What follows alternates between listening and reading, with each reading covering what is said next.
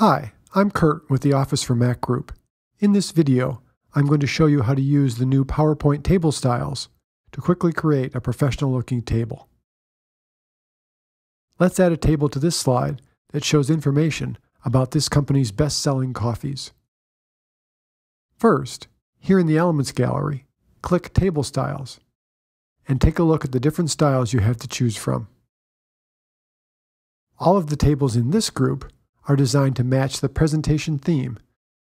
So let's go with this one. Then select the number of columns and rows. Don't worry if you don't know the exact number. You can easily add or remove them later.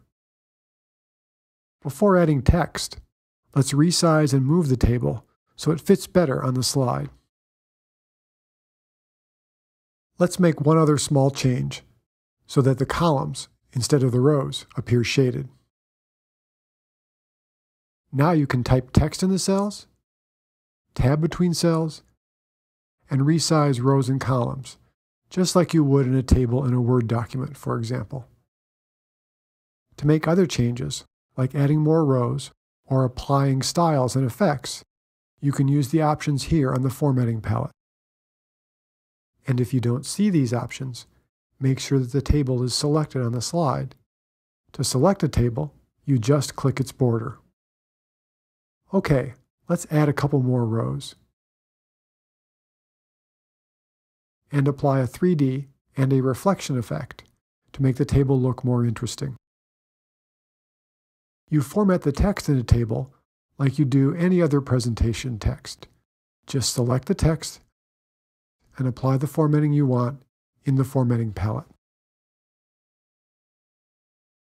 And if you decide to change the theme of the presentation, the table also updates to match the new theme.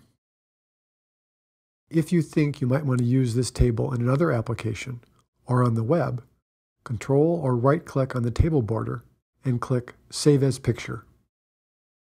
There are several different image formats, for example JPEG or GIF, so choose the one that works best for you.